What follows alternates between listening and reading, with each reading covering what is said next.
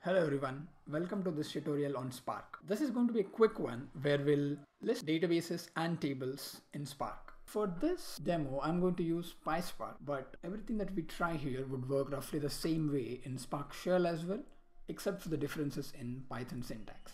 So let's open up our PySpark shell here. So this gives us access to our Spark session variable, as you can see here. Now let me just clear the screen and keep it fresh. So databases in Spark are how tables get stored. So all the tables in Spark get stored as part of some database. To see all the available databases that are present in Spark, we would use the Spark Catalog API. Spark Catalog is the interface through which we can access the metadata that Spark SQL uses. So the way you get access to the Spark Catalog object is by doing the spark.catalog, and that gives you catalog object. To list all the databases that are present in Spark SQL, we can just call the list databases function on Spark Catalog. So that would look something like this. Now the first time we do this, it's going to take a bit of time because it has to set up the Spark warehouse that runs all of this in the background.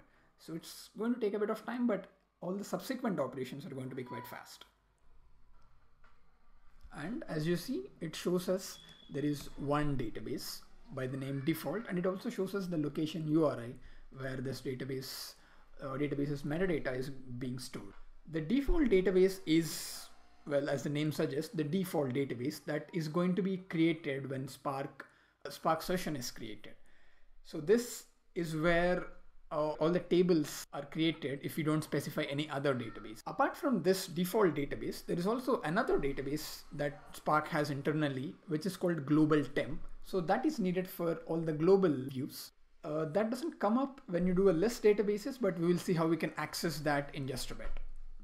Now the default database is the current database. When you load up the Spark session, confirm that, we can again call the current database function on Spark catalog object, and that will give you default, meaning that the default database is the current database.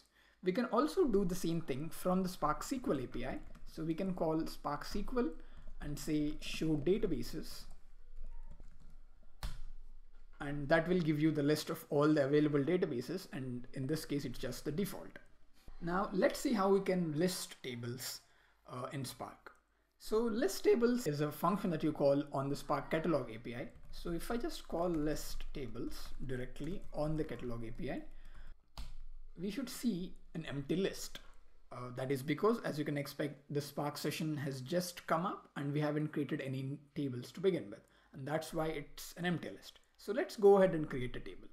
So I have this file right here with me called shows.csv, which basically is a list of some of the TV shows that I really like. So it has the name, the release year, and the number of seasons for which they have continued. So I'm going to create a view or a table from this particular CSV file. So the way I would do that is by creating a data frame first.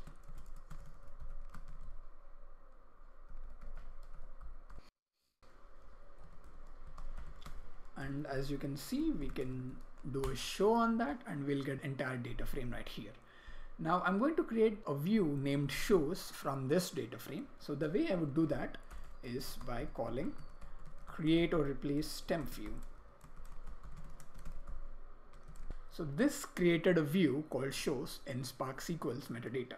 Now if I go back and run list tables, we should see this new table called shows created.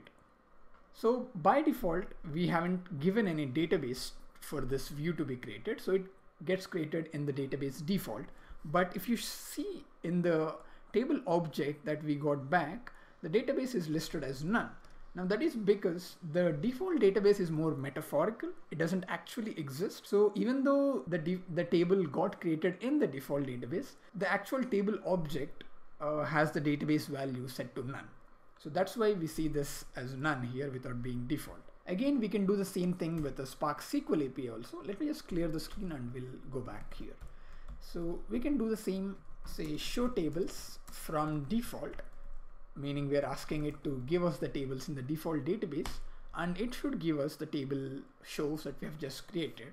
And again, as you can see, the database column is shown as empty. Now we can also create global views, which is where our global temp database comes into picture. So to create a global view, I can just call create or replace global temp view.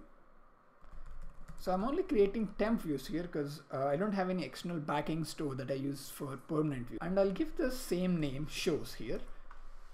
Notice the difference, global temp view versus the temp view that we've created before.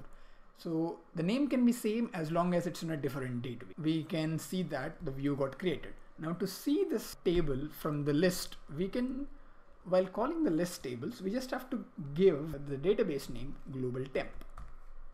Now when you give that, we get our shows table that we have just created with the database global temp. But one thing you'll also see that there is another table object, which was the one we have created earlier with the database none. When you do a list tables by giving any specific database, it shows all the tables in that database and also the tables in the default database, or rather the tables with database set as none. So that's something you have to understand when you're doing a list table. Now again, you can do the same from Spark SQL API as well. So instead of saying from default, we can just say global temp, and that will give us all the global tables. Again, as you can see, we get our shows from the global temp. So this is how you can list tables in Spark. Now let's just do a simple SQL query on the view that we have created.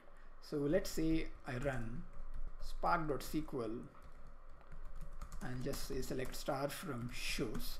So when we say just shows, it's looking at the default database because we haven't asked for any specific database. So when we run this query, we get this data set from the default database, this table right here. Now, if we want to perform a query on the global temp database, we just have to prefix the table name with the database name as follows. So we can just say global temp dot shows. That will give you query run on the global table instead of the default table. And that's what you see. So that is how we can list databases and tables in Spark. So that's all for this video. Hope that was useful. See you guys in the next one. Bye-bye.